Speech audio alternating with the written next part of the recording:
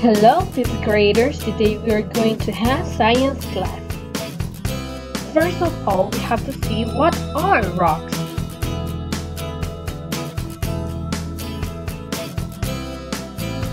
Rocks are naturally occurring materials made of solid, non-living substance called minerals.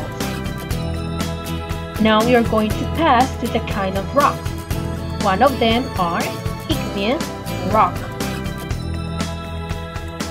sedimentary rock, and the last one is metamorphic rocks.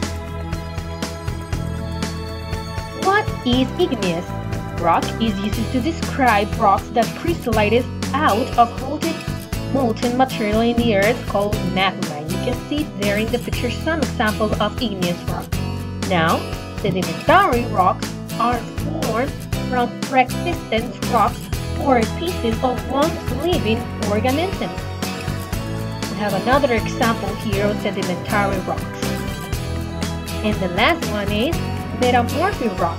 It's a type of rock which has been changed by extreme heat and pressure. The last example you can see there. That's it, guys. Bye bye.